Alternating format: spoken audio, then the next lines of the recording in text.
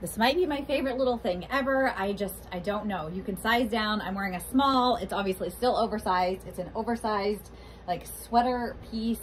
You can size down too if you want to. You can stay true to size. You can size up. It just depends on how you want this to fit. It's obviously an oversized piece.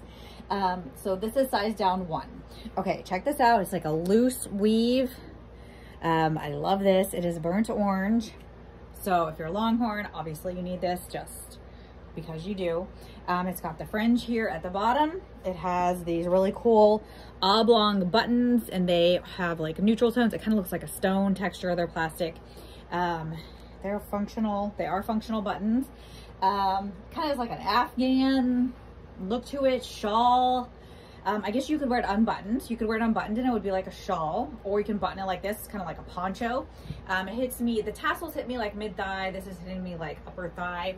So depending on, because it is so versatile, you could size way up and then it would be like a big shawl, or you could size down and it would be more like a petite shawl or like a vest, like a button vest almost.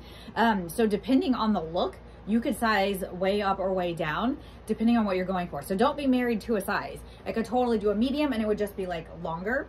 And then the sleeve length would be longer. By the way, I guess you couldn't size way down because this is the sleeve. There's not a ton of stretch in this seam right here, but this is sized down 1. So you could definitely size up and still be totally fine in it.